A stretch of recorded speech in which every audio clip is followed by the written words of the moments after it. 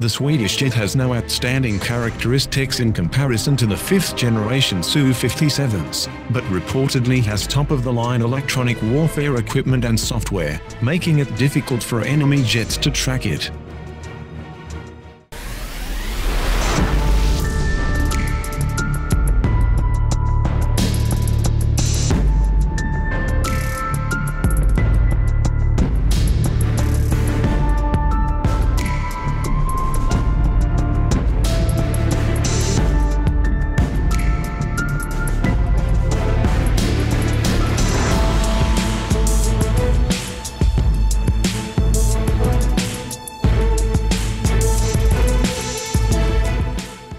Commander of Sweden's Air Force, Mats Helgesson, stated that the country's recently developed Saab JAS 39 Gripen E jets were designed to kill Sukhois, Russia's top air superiority fighters, Finnish national broadcaster IL reported.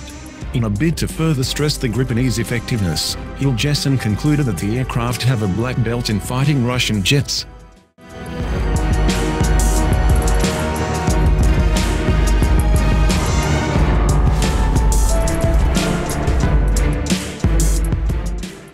Justin Bronk, an aerial combat expert at the Royal United Services Institute, cited by Business Insider, said that the JAS 39 Gripen series is known for its outstanding electronic warfare capabilities, which are upgraded every 2 years.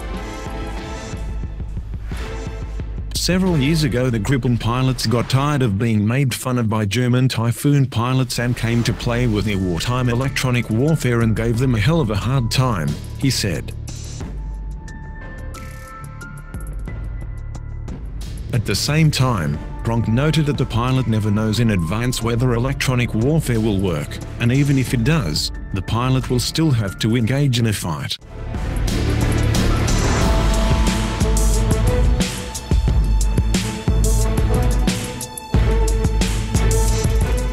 Although it's unclear how powerful the electronic warfare components of the JAS 39 Gripen E are in comparison to those of the Su-57, as the two have never competed in the air, the Russian fighter jet is capable of carrying a far greater payload, 10,000 kilograms, in comparison to 5,300 kilograms for its Swedish counterpart, and reaching higher speeds, 2.45 Mach in comparison to 2 Mach by the Gripen E. Additionally, Russian Sukhoi jets are known for their maneuverability in dogfights and ability to perform stunning feats in the air,